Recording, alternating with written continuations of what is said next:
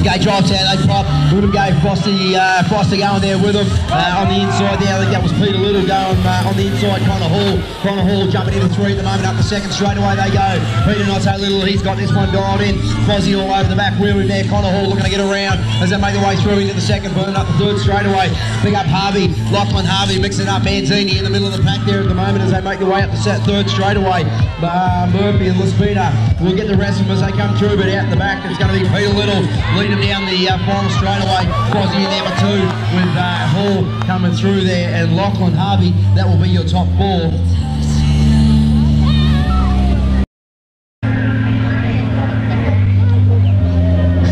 Gate 2 of our semi-finals for our 15 to 16 boys, and I tell you what, this one is going to be stacked. It's Tristan Cock leading us into our first corner. David Hume slides underneath. Jace Cunning in the mix as well, and that's Brockman in top 4. Just out of it at the moment, that's Wilson, Harley, Waite, and the other little break from Laundry. Turning around now up the 3rd straight away. It's anyone's game, but the World 8's got it under control at the moment. Tristan Cock back there into that David Hume from the Hinterlane Club. Cunning from Caboolture in there for the 3. That's Brockman just hanging off the 4, but Harley's on the charge.